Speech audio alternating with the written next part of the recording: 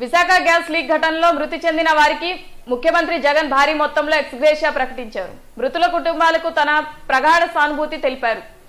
జరిగిన దుర్ఘటనలో చనిపోయిన మనుషులను వెనక్కి తీసుకురాలేకపోయినా మనసున్న మనిషిగా బాధితుల కుటుంబాలకు అన్ని రకాలుగా అండగా ఉంటానని హామీ ఇస్తున్నారు.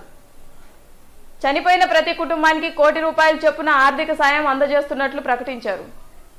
వెంటిలేటర్ పై చికిత్స పొందుతున్న వారికి 10 లక్షలు, బాధిత గ్రామాల్లోని 15,000 మందికి ఒక్కొక్కరికి 10,000తో పాటు జంతు నష్టం జరిగిన వారిని ఆదుకుంటామన్నారు.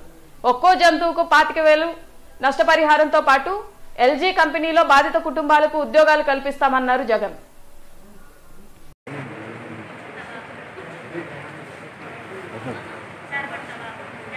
आज के लाइव